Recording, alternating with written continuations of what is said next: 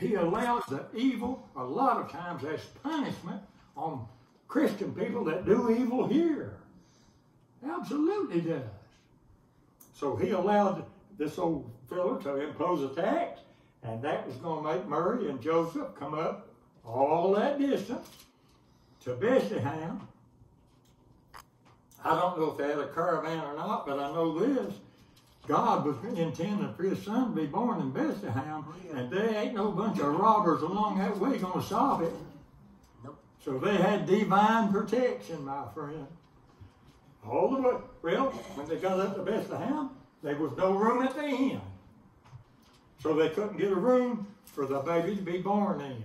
It was time for that baby to be born. That's the reason Joseph wouldn't leave her down there on her own and him take off. So he took her along. I can imagine how long I don't know how long it took them to get up there, but it must have took them a long time because they couldn't travel much in the shape she was in. But anyhow, when they got up there, wasn't no room at the inn. I often say when Jesus came into this world, he found out that there was no room for him in the inn. And as soon as he started preaching, they wanted to throw him over a cliff out there. There was no room for him in the temple no more. And now there ain't no room for him in the hearts of the people he created. Amen. In their homes or in their hearts. And bless God, in a lot of instances in their churches, they ain't room for him no more. Sometimes a church ain't nothing, a local church ain't nothing but a drawed-out program, a socialized visiting place, a place to put on a program, that's all. Well, I'll tell you one thing, brother.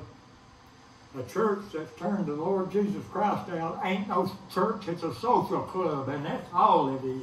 Amen. Jesus is the head of the church. The church. Pastor ain't the head of this church. Jesus is the head of this church. And when it did come, if it ever came a time, it won't here, thank God, but if there ever came a time that he wasn't the head of this church, I'd be gone. He could be the head of the church at my house. I'd sit down there and preach to Mabel.